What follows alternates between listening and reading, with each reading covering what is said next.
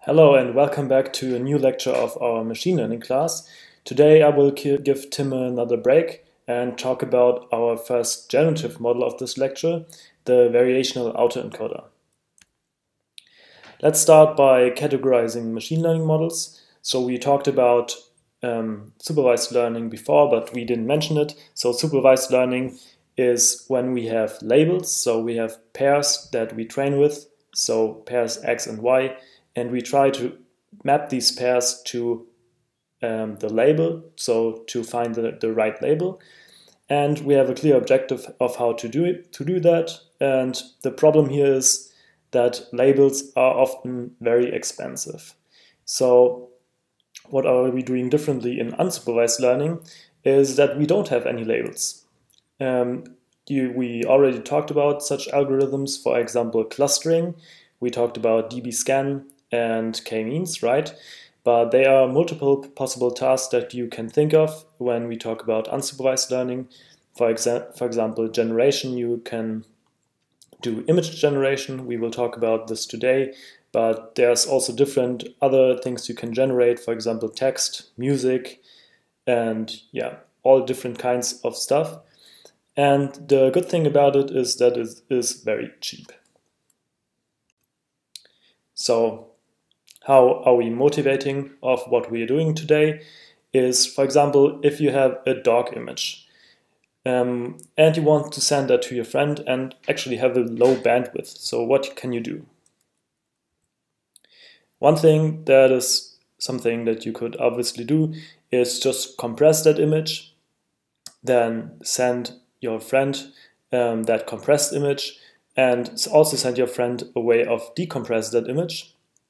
And that way you send less information than not compressing. So do we already know a way of doing that? So we didn't talk about it back then when we talked about PCA, but PCA actually provides us with a way of doing it. So remember, PCA was about calculating the principal components. So let's imagine we calculate the first m principal components, and then we write them in this W matrix here as column vectors, and then we use that to project our X, so our input vectors, down to those first principal components, as we do in PCA, and then we write it right here, and then we get something in Z space, a compressed image that we call ZM.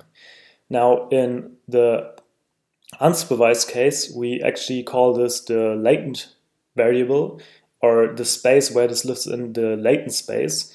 So that is because we can think of as all these processes we are talking about, we can think of this as black box mechanism. So we don't know what is inside that mechanism, but we can see what is coming out and what we input.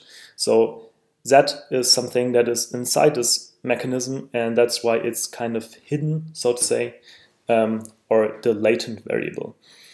So how do we, or what do we send our friend to be able to project that image back up is some kind of inverse function, which is not really an inverse function, but we send him WM transposed. And if we just multiply that back again to on top of our ZM, which is just this thing here, then we get some lossy image where we have some decompression loss, obviously. So how are we compressing images the mad data scientist way is crop and reshape all of the images that you want to send and to a common sense m, such that you can apply PCA to them, then find a good number of compression dimensions m. For example, think about the case you have a 32 times 32 image, that would be 1024 dimensions, and choose m something, for example, 128. So this would be a significant compression, right? Then compress these images as we just talked about, and then share your compressed images and the way of decoding them, so WM, or you could also say WM transposed here with your friend. So let's take a look at what we were doing from a neural network perspective. So a different way of writing this is to have these x1s till xn, so our input as input neurons here. And then the first step would be having our encoder, E, that is defined by our WM matrix. And matrix multiplication is something like applying a linear layer, right? So we have the matrix variables here, or entries, the W11 to WNM, here that define a linear layer. And we project that down to our Z space, Z1 to Zm. And then back up with something we could call the decoder, WM transposed, again having these weighting here, and get something back which is called x tilde 1 to x tilde n. And now this is something that looks really like a neural network, and what is the difference here is that we don't have nonlinear activation functions. So this is just a linear projection, and compared to neural networks, they do something similar, right? So what are they doing similar is that the neural network is obviously a nonlinear projection. So the difference here is that our W11, so our WM in that case, our linear layer, is not calculated before, like in PCA, but will be learned in the learning process. And the next difference is that we have nonlinear activation functions, FE and FD, that will be defined after applying the linear layer, so for our Z dimension, or the latent dimension, and for our reconstruction, that lossy image that we get back when we take a look at x tilde here. Okay, and how, so that would be a way of defining a so-called autoencoder. And what would be a way of learning the parameters here for that autoencoder is just take the MSE, so the mean squared error or the Euclidean distance, and put in your input image and see how far off you are with your reconstruction. That is, if you take your input and put that into your decoder and encoder and decode that again, and see how good you were doing. And we can compare that to the PCA reconstruction. So do the same thing here, MSE for the input and the reconstruction. And in that way we can compare if we were doing better than PCA or not. Now, I quickly did this, for example, with MNIST, and compared both of them. So I just implemented a single layer autoencoder, and both of them had 128 latent dimensions. And then I got this, for example, as a reconstruction of a 0, 1, 5, 2, and 4. And you see the reconstruction is quite good, but looks a little blurry here, right? The test loss is also quite low. For PCA, we have a look at the reconstruction here. Looks almost similar to what we get here, so no big differences, but actually the PCA reconstruction was even a little better than what we were doing with the autoencoder here. So yeah, a little better. So obviously we want to make things better than PCA with neural networks, right? When we learn something. So we are talking about deep learning, right? So what are we always making in deep learning is just making things deeper, right? So we talked about this in the last lecture. How are we going to make things deeper with convolutions and with pooling? So the general architecture that we propose here would be taking as an encoder, we have convolutions and unpooling to downsample the input. And for the decoder, we use transpose convolutions and unpooling to upsample again. But wait, transpose convolutions and unpooling, we didn't talk about this yet, so let's introduce it. So first of all, let's talk about transpose convolutions, or maybe let's talk about convolutions before. So remember the formula for the output dimensions. W prime was the output dimensions of a convolution, was the number of input dimensions minus the kernel plus 2 times the padding divided by the stride, round that down, plus 1. Now we see that W prime is always smaller or equal than W, so the output dimensions are always smaller or equal than our W, no matter the choice of kernel, padding or stride. So we see we can only use normal convolutions to downsample an input, not to upsample. We have a small example here, what this would be looking like for a kernel of size 3 and an input of size 5. You see that in this case would also be projected down. So how do we define transpose convolutions? The difference is here that for applying transpose convolution, we don't apply that on all of the input, in this case x1, x2 and x3, but just on the kernel size of that kernel, but just on one input here. That would be x1, and we apply the whole kernel here, and we get 3 outputs. So you see the difference. For convolutions, we had 3 inputs. For kernel size 3, we got 1 output, and here we have 1 input for kernel size 3, and we get 3 outputs. So what is the calculation here? Y1 is now W1 x1, Y2 is now W2 x1, and Y3 is now W3 x1. Like that. Now, going on here, what is the next calculation for x2? We do something similar, but now we slide that window over the output here on one step. And you see you can interpret that as sliding the kernel over the output instead of what we're doing before, sliding the kernel over the input. And now we get the same calculation what we did for x1, we do for x2 here, right, this part, and we add that on top, but just shift it by 1 dimension, so to say, like that, such that we assign something new for y4 and add something on top for y2 and y3. So same thing again for x3, our last input.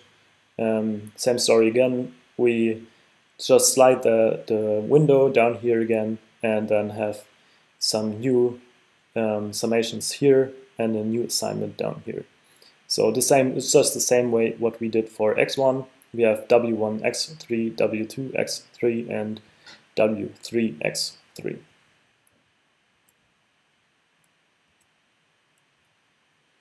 Now let's take a look at this in terms of matrix notation.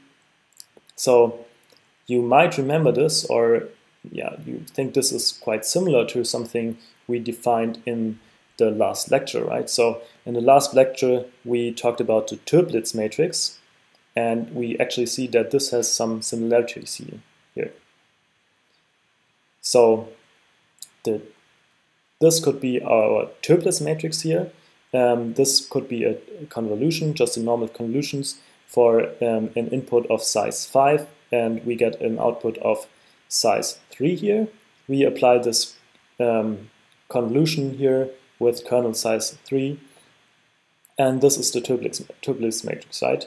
So we see that this could be a definition of convolution, and now we see that the name transpose convolutions wasn't chosen arbitrarily, but if we transpose that, we get this W here, this W matrix, which is just our transpose convolution now, which is really the transpose of the matrix notation for normal convolution. So don't get that confused. We are mapping things just the opposite way, right? So from a 5-dimensional space to a 3-dimensional space, and here we are mapping from a 3-dimensional space to a 5-dimensional space. But don't get it wrong. So W is not the inverse operation of a convolution. So I said that before, that we can see this as sliding the window over the output instead of the input. And let's have a look at what the actual output size is of our transpose convolution. So we had that formula before, right? So one thing we can do here to calculate the transpose convolution formula is just, as I said, things get mapped in a different way, right? So just in the opposite way. We just interchange, therefore, our W prime with our W, and we get the formula for the transpose convolutions. Just that here we have to rearrange that so that we have this formula in terms of W prime now. And we see that W prime is now equals the W minus 1 times the stride. So input dimensions times minus 1 times the stride plus the kernel minus 2 times the padding. And now we talk about unpooling. Let's have a look. So unpooling is very similar to what we do in pooling, but just in an opposite way. So same thing as for pooling, we don't have any learnable parameters here. But there's something special about unpooling, is that we always need a reference max pooling in the downsampling part, so in the encoding part, to have an unpooling layer in the decoding part. Why is that? So they always come in pairs. Why is that? We see that right now if we take a look at what pooling does again.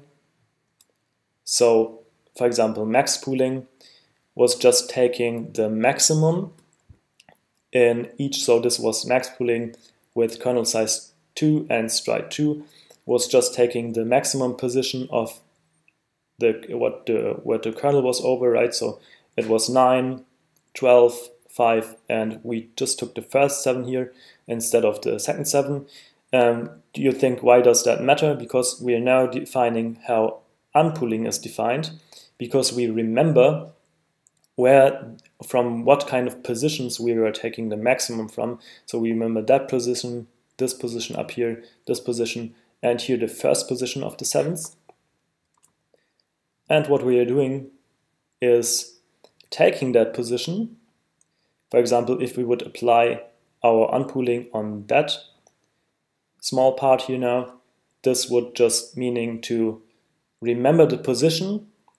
So we take that input, remember the position of what we were doing in the pooling layer, put that here, and yeah, same thing for the 12 and so on. And actually in the last kernel down here, we took the first 7.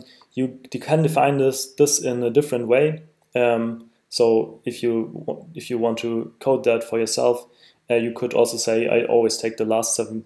This is just something that is equivalent to this definition here. We say that we take the first 7. Now, what are the problems of our autoencoder? So we saw this before when I showed you the MNIST example, that reconstruction are a bit blurry, and that's due to the MSE loss. We can talk about this when we talk about next week in the assignment Q&A. I can quickly show you why that is the case. And another thing that we might want here is the question of, can we actually sample something here? So you might ask yourself, okay, we are now projecting into our Z space, so into our latent space. So we have, for example, for our dog, we have this point in latent space. And now what is, if we take a different point, is that also a dog or is that not a dog? But the problem here with autoencoders with standard autoencoders is that not every latent vector maps actually to a dog. We will see that in the next slide. So what are we doing? We are mapping some dogs, for example this dog. We map that into Z space. All of the other points here are other dogs that we just mapped that corresponds to that vector in Z space. And then from there we upsample again. So we learn the decoder to upsample that particular point to have a dog again. And that is now a blurry image of what we inputted. But now you can ask yourself, what is if we take this different point? So this point, if you haven't seen the transition now, this point is actually a new point that we now got. And we can ask ourselves, is this also a dog? And we see that this might be, for example, could be something like a frog dog. And yeah, so it's not really a dog. But actually, it's going to be something much worse. It's more likely to look something like this. So it's more likely to just look like some blurry image without really a dog on top of it, with just a bit of random structure that is maybe shared by all of the images that you just inputted. So this is not really something meaningful in a way. So yeah, is there a way? So now we are thinking about how to generate something. So is there a way of doing that? So for that, we have to have a look at what we have been doing so far. So we were looking at points in dog space. These points, for example, we were projecting them down 2 points in latent space, and then projecting that up again 2 points again in dog space. But now actually to talk about generative models, we have to first talk about something here and have a little bit different thinking here, is that we need to think in terms of distributions now. So let's define the distributions that just define all of the points, all of these parts here. As first of all, we have the true distribution, P of x, which our dog samples are part of. And we can think of this as being the distribution over all possible dog images. And our data set, so our dog images, is just a sample of that distribution P of x. And our data set actually can never be all of P of x, so never be all of dog images, because there are much more, or like there's much more dog images that you can imagine, so there's infinity many, and you can't cover that with your data set. So next up is the prior distribution. So the prior distribution is of what happens if we take a look at a single dog point and project that down with our encoder into our latent space. And then if we think about this in terms of a distribution, this will not be just a single point, but this will be a distribution. So this is a distribution over all z's that are possible if you put in this point and apply your encoder, if you think about this in terms of a distribution. So the posterior distribution is defined by P of z given x, so given your data points, or you can also take a few points in your data set. So given your training data or some evidence, so not all of your training data, but some training data, could also be all of your data, you get some distribution in the latent space. But if you take a different point or different data here, you get a different distribution in data space. So that is your posterior distribution. And next up is the prior distribution. So the prior distribution is where your posterior distribution lives inside. And in a way, your posterior distribution defines your prior distribution, because your prior distribution is the distribution over all latents that you have. So you were sampling from the dog space, and your encoder now defines how your latent dog space looks like, right? So a different encoder will give you a different distribution here. And yeah, P of z is just the general distribution over all these latents.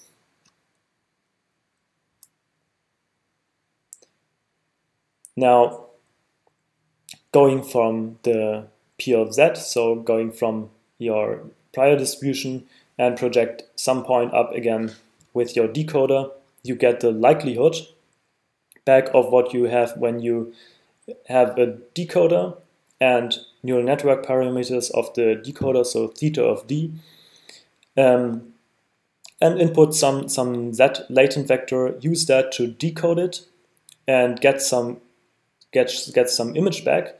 You can measure the likelihood of that image being a dog with that probability here.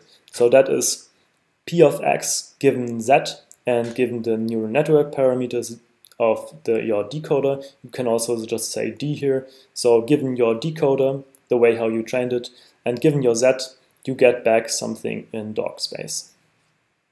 Or, yeah, you can evaluate if this is something that is in dog space or not. So how likely is this?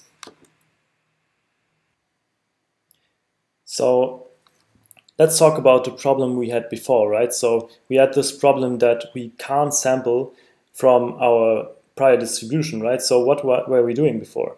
So for example, we had our dog images that we were sampling down here, but we now took a random point, and this could be, for example, a point that lies here. So that is not part of our distribution anymore. And therefore, if we just project that up, this will not be a dog image anymore. So one thing we want to do, so we don't know our prior distribution, one thing we want to do is choose our prior distribution and choose our network in such a way that we know our prior distribution. And most of the time, we want our prior distribution to be a simple distribution. And when we say simple distributions, we mean Gaussians. And in this case, we mean a standard Gaussian distribution that would be defined by this distribution. It would have zero mean and the identity matrix as covariance matrix. So this would be looking like this. And now, how do we do this? So this looks different now than our Gaussian distribution, right? Now, we actually want to make them the same, right? So if they are the same, we can sample from our Gaussian distribution from P of Z, sample something, and because we know this is the latent distribution, we know that this corresponds, so every image inside this distribution corresponds to a dog, and if we upsample again with our decoder, this will be a dog image. Now, in order to make our prior distribution that way, you remember that our prior distribution was in a way defined by our encoder, right? And our encoder is, so to say, our prior distribution. So our encoder defines our, not prior distribution, our encoder defines the posterior distribution, right? So we want to choose the posterior distribution in such a way that we know the prior distribution. Or in this case, in such a way that the prior distribution is a standard Gaussian. So how do we do this? So one thing is we take the approach of just calculating what the prior distribution is. So we could apply Bayes' theorem here. So let me just write down what Bayes' theorem is again. So these are the steps for the Bayes' theorem. Is we had the posterior distribution, P of Z given X. We just write the definition here. This is P of Z intersected with X divided by P of X. So this is the probability of observing Z and X at the same time divided by the probability of observing X. And this could be rewritten just like that. The intersection sign is actually symmetrical, so the order here doesn't matter. We can change it like that. And then just the definition for this would be this here. So we get the Bayes' theorem. This is going from here to here, which just says that P of Z given X is P of X given Z times P of Z divided by P of X. Now, we know that this belongs to our encoder now, right? This is the posterior distribution. Now this thing here, I call the likelihood, belongs to our decoder, right? So our encoder and our decoder define those probabilities here. Now, the only thing we need to know in this formula is P of x. So is there a way of calculating P of x? So a way of doing that would be just writing down P of x in terms of the integral. So the integral over the z space of P of z given x times P of z times our prior. Now, I said we know our prior, or we want our prior to be the standard Gaussian. So from now on, when you see P of z, you always think about it as being the standard Gaussian. Now, why is it hard to calculate that integral? So when we calculate integral, we can do Monte Carlo, and Monte Carlo is just sampling very often and evaluating, and then the more often you sample, the better your evaluation gets. And so something you would do is sample from your standard Gaussian, then put that through the decoder and check what the outcome is, and if this is actually a dog. And if you happen to hit a dog, this will have high probability, and if you happen to don't hit a dog, this will have low probability. Now the problem is that now I said Monte Carlo is really expensive, but there's another problem which makes this even worse, is that if we just random sample something here and decode this, this will most likely not be a dog. So this likelihood will always stay very low. Now what is the problem of staying very low? So if we want to use that as an optimization criterion, what would happen is that we would have very low gradients, so gradients that are close to zero, and gradients that are close to zero don't really help you to learn something. So we need to find a different way of doing this here.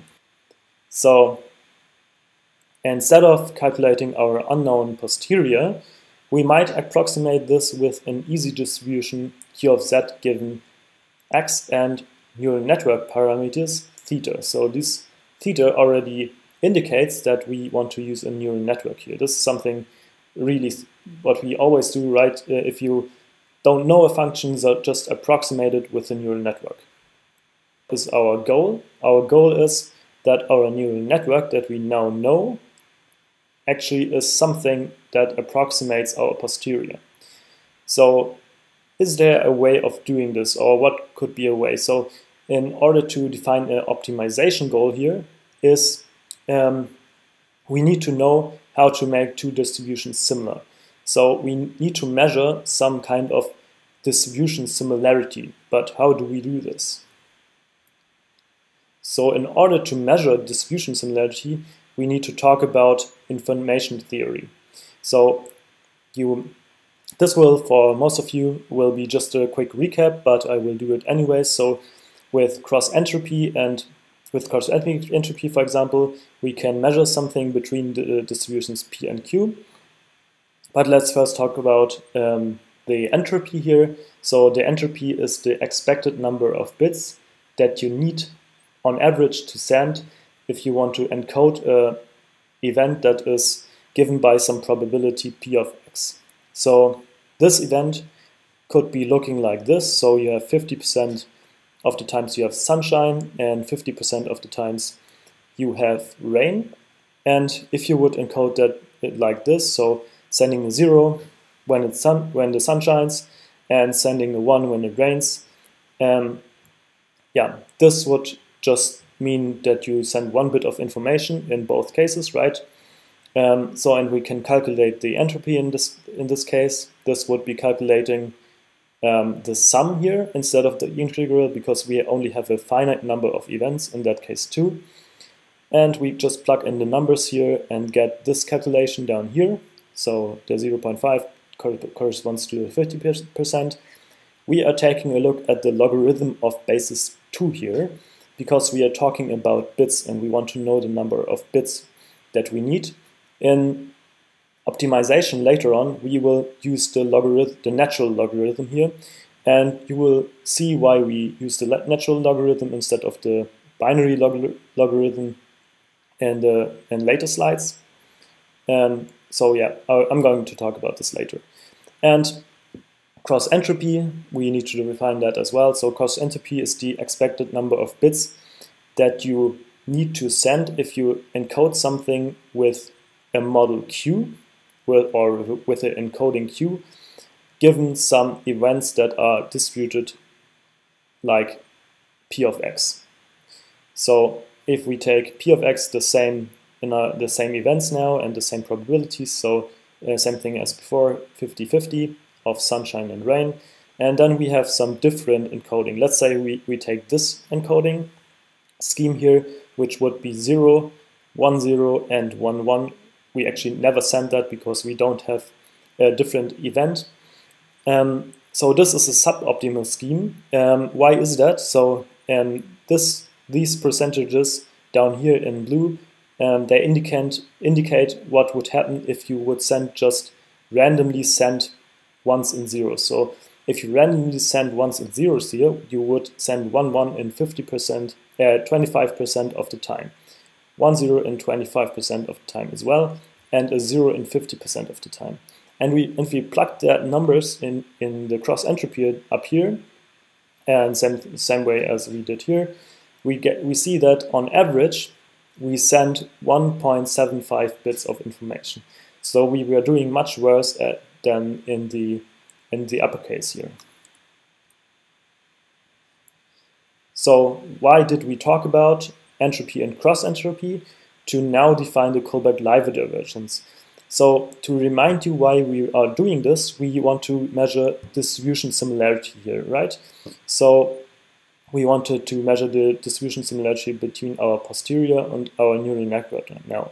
So how is the Kullback-Leibler divergence defined? It's just the integral over all data space of P of x times the logarithm of P of x divided by Q of x. Now the interpretations of the Kullback-Leibler divergence there's multiple, is that it is the relative entropy of P with respect to Q. A different interpretation is that it is the extra bits required to encode samples from P using model Q. And the third interpretation is that it is the information gain if P is used for sampling instead of Q. So we see that this is what's down here. So this is the cross entropy of P and Q minus the entropy of P. So the difference of that. Let's talk about the properties of the KL divergence. So an important property is that we want to have, for it being a distance measure or like a similarity measure, right? We want it to be positive and always greater than 0. And another nice property is that it is 0 everywhere if and only if those probability distributions agree almost everywhere. What does almost everywhere mean? Is that they agree on infinitely many points, but they could disagree on finite many points. So the second thing is, so this is obviously a very nice property, right? So the minimum of this function is only achieved if those true probabilities agree. That's kind of nice. So the second property is that it is non-symmetric, which is a bit unfortunate because it is not a metric in the mathematical sense now. So it is also not a distance measure in the mathematical sense, which is a bit unfortunate. But the third property is actually very important, is that it is convex. What does convex mean? Convex means, and this is very important for optimization, is that a local minimum is a global minimum, or is the global minimum. So if we have gradients that are 0 for the KL divergence, we know that we hit the point where these two distributions agree.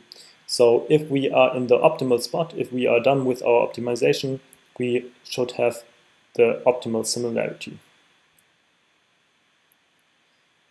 Okay, so how do we use it? So again, we want to make those two distributions similar. So this was the posterior distribution, and this was the distribution we defined our network, right? So this was our encoder now, and we want our encoder distribution to be similar to the posterior distribution. And what is the interpretation of that is to reduce the information gain between the approximation Q of z given x when this is used for sampling instead of P of z given x, so instead of the posterior. And we just write down the integral. So the definition for that is we integrate over the z space, and then Q of z given x times log of Q of z given x divided by P of z given x. And we further write it down now. So write down this as integral of over the z space of Q of z given x times the logarithm of Q of z given x. And now for at this part down here, we just remember the Bayes slide we had before. We just put the definition down here. So this was P of x intersected with z times P of x. Now in the next line, we use the logarithm rule. So multiplication for logarithm becomes addition. And so we get this part here, and you see that this is not in the integral anymore. Why is that? Because the logarithm of P of x doesn't really depend on our variable we are integrating over, so we can take that out of the integral. And now we define that part to be our L, and this is now L plus the logarithm of P of x. So why did we define that as L? Because minus L is actually the variational evidence lower bound called elbow. And why do we call that a lower bound? Is you see that here, if we rearrange that formula up here, we get that minus L equals the logarithm of P of x minus the Kohlberg-Leiber divergence of Q of z given x and our P of z given x. And that is now because our Kohlberg-Leiber divergence has this property that is always greater than 0. This is now smaller and or equal than P of x. And now we see we want to optimize this, right? We said we want to optimize this. And because now optimizing means we are optimizing our Q here. And because this part is constant in our calculation here, because this doesn't really depend on Q anymore of how we choose our network. So this is a constant term in our optimization. So if we want to make that bigger, we could just make our L bigger. So we could just make the other way around, in order to minimize that, it's equivalent to just minimizing our L. So we can write down our optimization criterion is that we are looking for the minimal Q, so the minimal network that makes our L function, so the elbow minimal. So we need to further simplify our expression L, right? So L was defined like this, so it's the integral over z space of Q of z given x times the logarithm of Q of z given x divided by P of x intersected with z.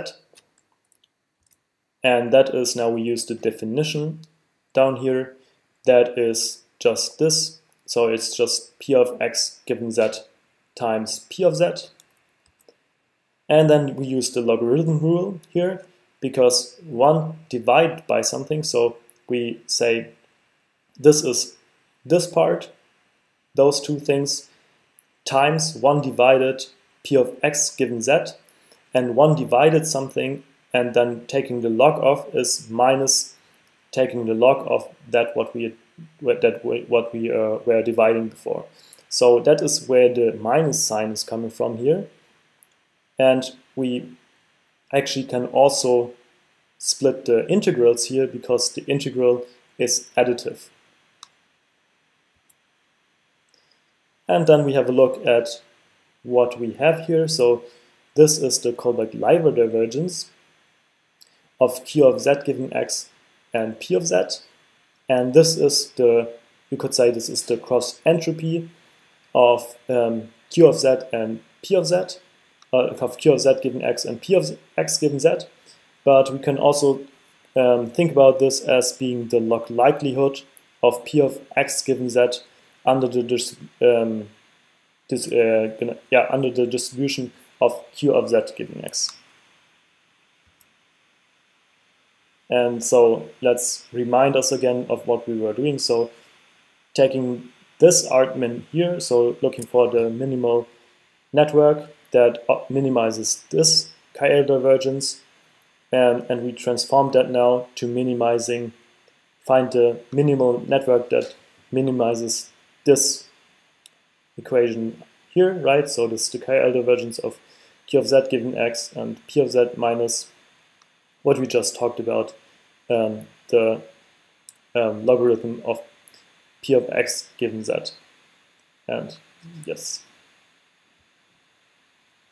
So let's do a quick recap slide here. So what were we doing so far? So we were doing a lot of math, right? So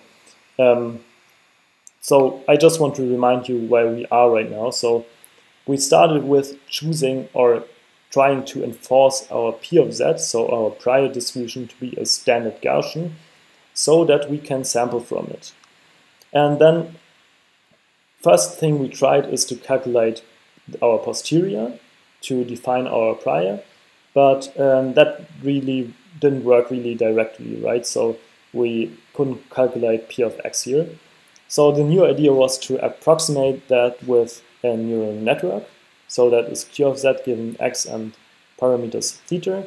And we came up with this equation now, is that in order to find such a neural network, we need to minimize the neural network parameters in order such that the KL divergence of Q of Z given X and P of Z minus the negative log likelihood of this part here actually gets minimized.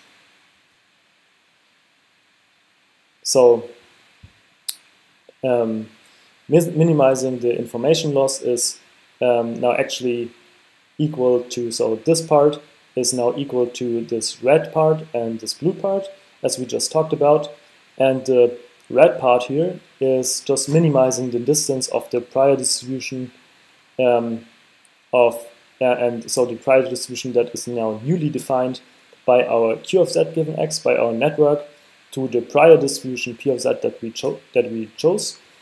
And we can calculate that because we both know both this function and P of Z, we chose that as the standard Gaussian.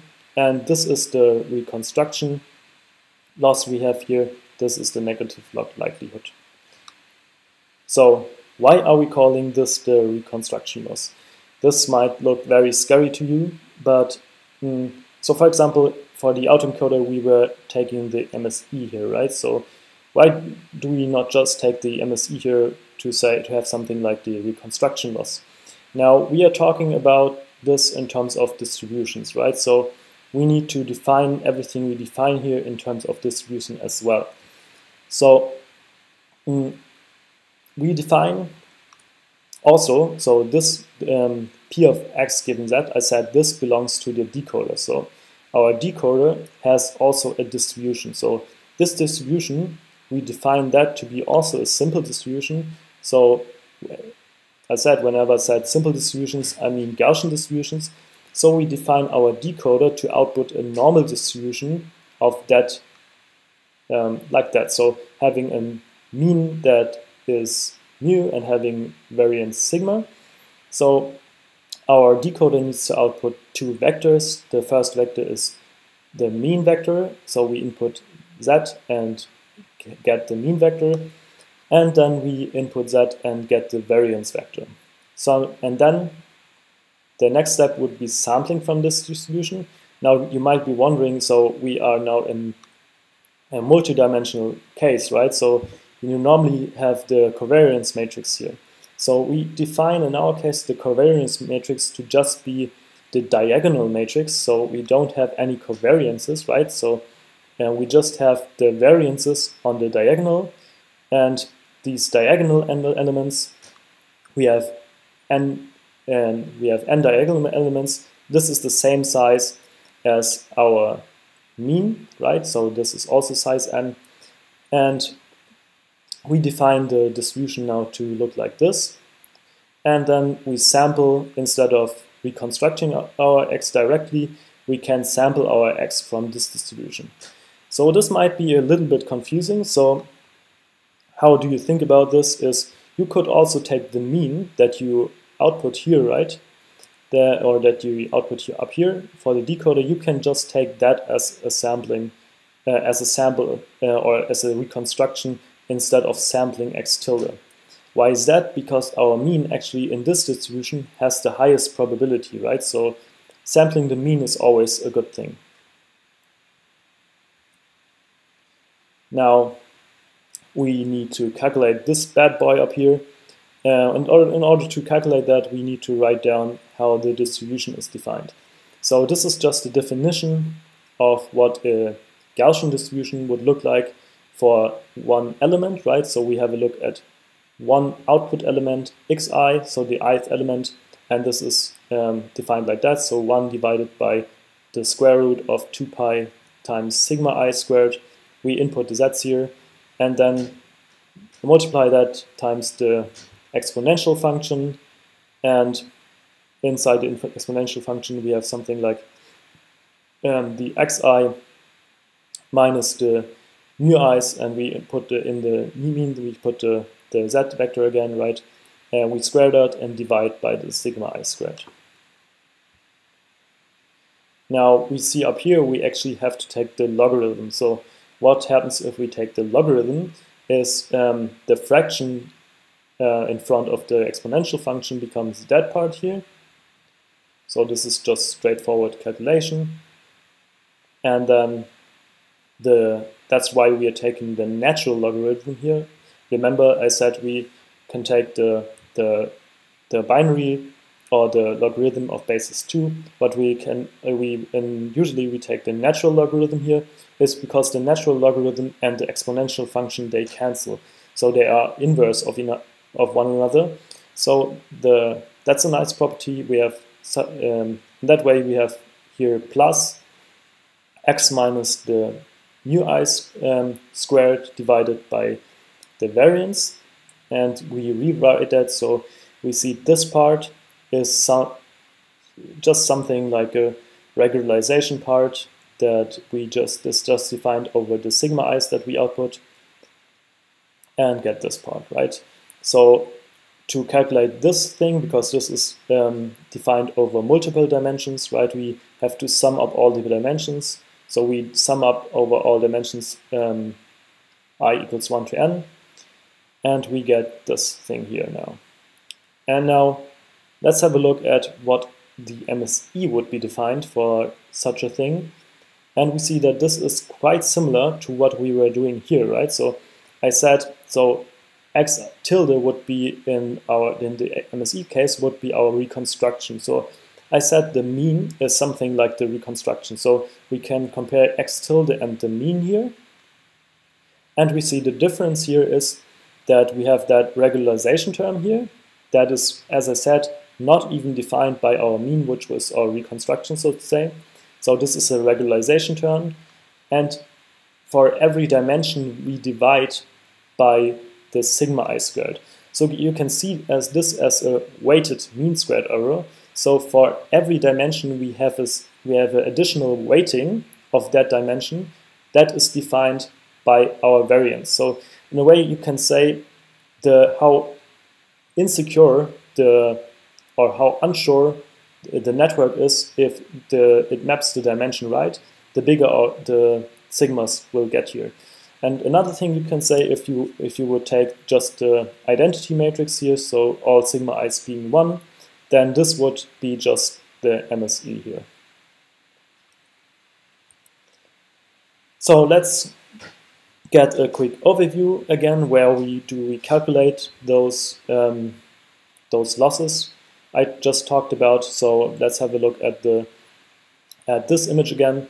So we were putting our dog images into our encoder. Now we have this q of z given x because that we optimize it in such a way that this is the posterior distribution.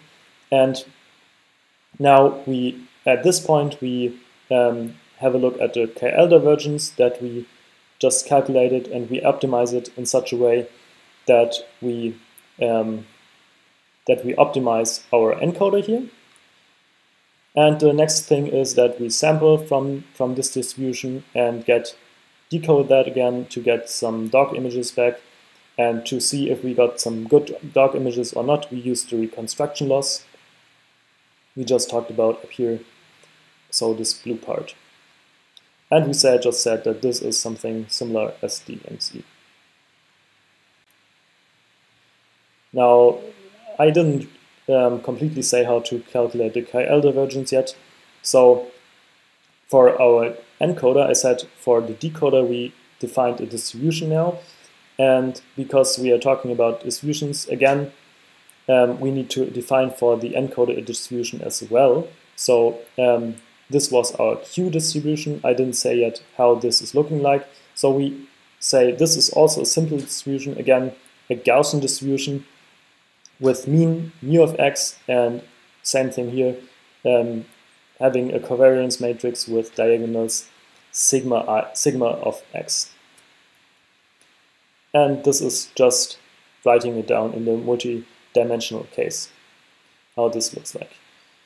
So if you plug that into our KL divergence, you actually get this here. So m is the number of latent dimensions we have, and this is 1/2 times the sum of 1 plus the logarithm of the sigma I squared minus the mu I squared minus the sigma I squared. So you can do this as an exercise, and I think it's not too hard to do it.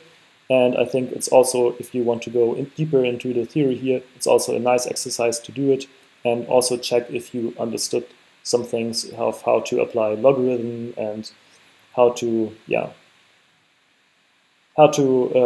work with probability distributions and calculate something. Okay, so I think we still need to tell you again what we are doing in the whole, how the whole architecture looks like.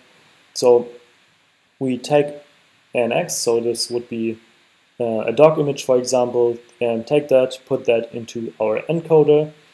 Then we get some mu i's and sigma i's, so a vector of mu and sigma.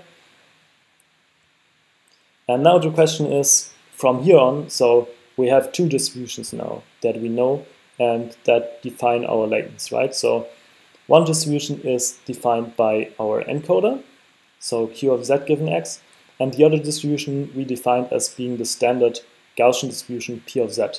So when do we use what kind of distribution? So that depends on whether we are training or not. Why is that? So q of z given x is living inside p of z. So giving some x, the q of z given x is only the distribution of those z's that correspond to a specific x. So if we calculate or if we decode something that we sampled from a specific x and decode that, that should be something looking like something that we inputted again, because we want to reconstruct x, right?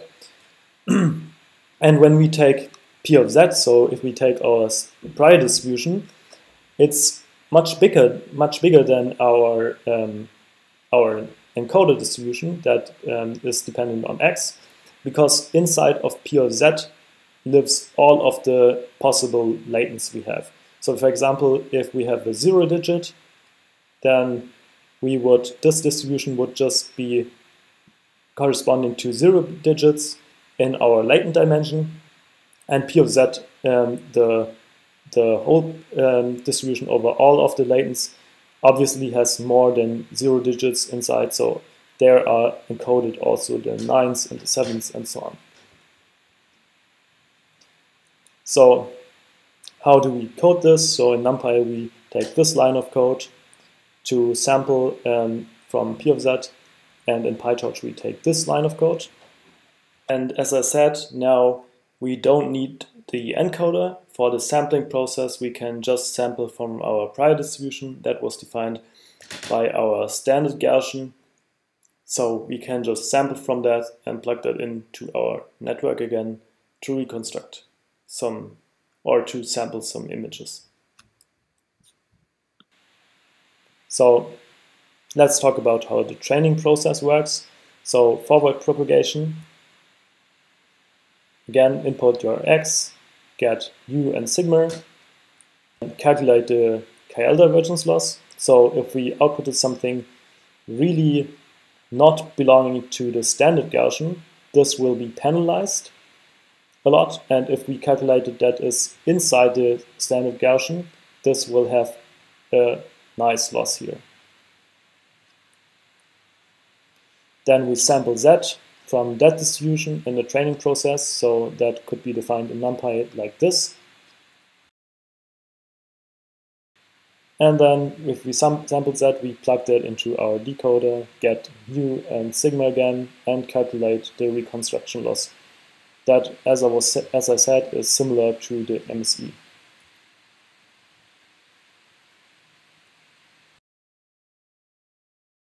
So we also need to talk about backpropagation. So how are we doing this? We start from our loss, and our gradient flows back through mu and through sigma, here back through our decoder network, back until we get to our z dimension. And now we get into a problem. The problem here is that these connections that were shown with these dotted arrows here, they are not actual connections. So you can't differentiate through a random process, you can only differentiate through a deterministic process. That's why we can't calculate gradients here and can't backpropagate further here. So we need a way to circumvent this problem. And the way to do this is called the reparametrization trick. So on the left is shown what we were doing before, so sampling from mu and sigma with this distribution. This is not working out because we can't have gradients back here. But now we do something this way here, the reparametrization trick, which is defining the zi's as mu I plus sigma I, so what is coming out of the decoder, and now times some random noise which is defined by a standard Gaussian. So why can we do this trick? This trick only works because, remember, we had this diagonal covariance matrix, right, that was defined by our sigmas. If we had covariances, so if we had values unequal 0, somewhere else other than the diagonal, this trick would not work. So let's see how this turns out. This trick turns out. So we actually have some deterministic connections here from the mu's and the sigmas, and our sampling process is now split from this process down here, so we can calculate them deterministically, and sampling is just split from what we do here. And therefore we can calculate gradients and flowback gradients. We don't need flowback gradients here because we don't have any parameters here, but we can flowback the gradients here as usual, so this is nothing new compared to normal neural network. So let's compare the latent spaces of autoencoders and variational autoencoders. So in this model we took an autoencoder, a deep autoencoder, that was projecting mness, so 28 times 28 dimensions. So mness was the data set with the digits from 0 to 9. And we were projecting that down to 2 dimensions. Why 2 dimensions? That we chose 2 dimensions such that we can show this as a graphic here and show where every point is mapped to. So we see that, for example, the 1s are mapped here, the 7s are mapped here, 0s are mapped here. And now we also see that the 1s are really spread out widely and the 0s are not, and the 7s again are really spread out. So the structure of the data is not really nice. So the spread of the data, you also see it maybe down here, is also very huge. This can go up to, this is not really bounded, really, so you can have data points up here maybe as well. So this is a really problem. Why is it a problem? Because, for example, if we take a look at this point, there's no data evidence around this point. So if we were going from this point and we're sampling points that were nearby, those points don't really correspond to something meaningful or something that can be upsampled again. And for example, if we want to interpolate here, so going from 1 to 7 and look at what is in between here in the latent space, all of the points here that don't have really data evidence around them, they don't really correspond to something that could look like a digit. So let's compare that to the variational autoencoder case. So again, as well as before, we take two latent dimensions here such that we can visualize them. And now the same story here for if we only take the reconstruction loss, because I said the reconstruction loss is something really similar to the MSE. So this image would look the same here if we just take the reconstruction loss and train with that. When we take the KL divergence, because we are making our encoder looking like a standard Gaussian, if we just do that thing, this would just look like random noise, right? So our encoder would just output random noise. This is also not really something meaningful we want. And now if we combine both of them, we get a really nice data structure. And you can also see that this is bounded. I think this is somewhere between -3 and 3. This was had a much larger spread here. And the combination of both of them has a really nice structure. All of the classes have similar or comparable sizes now, and if we interpolate something, for example, from 1 to 2, we have data evidence everywhere, right? So every point here corresponds actually to a point or to a digit when we decode that again. And yeah, that's a really nice, really nice data structure. So let's have another look onto this. This is just the same thing, projecting MNIST down to 2 dimensions with a variational autoencoder, just a different picture.